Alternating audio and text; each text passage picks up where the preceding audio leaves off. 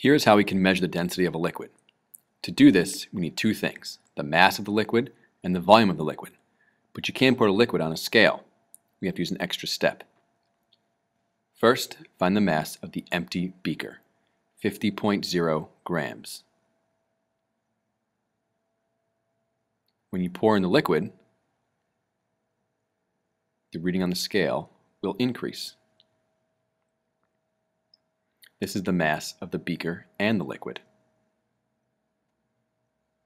To find the mass of just the liquid, you have to subtract. So the mass of the empty beaker was 50.0 grams. The mass of the beaker and the liquid together had a mass of 99.9 grams.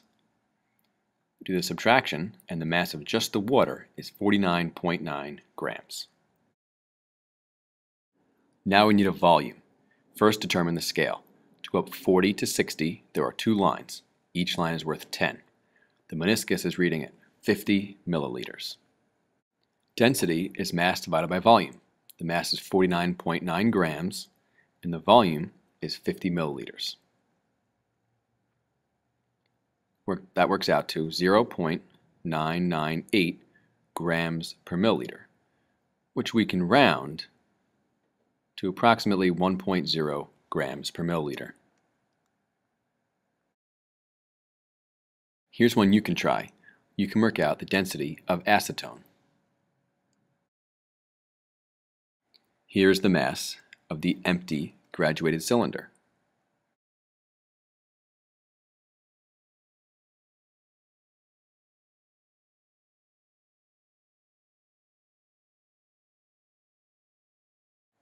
We add the acetone and get the new mass.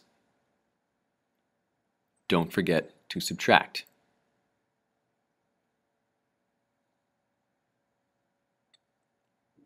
Final step is to get the volume.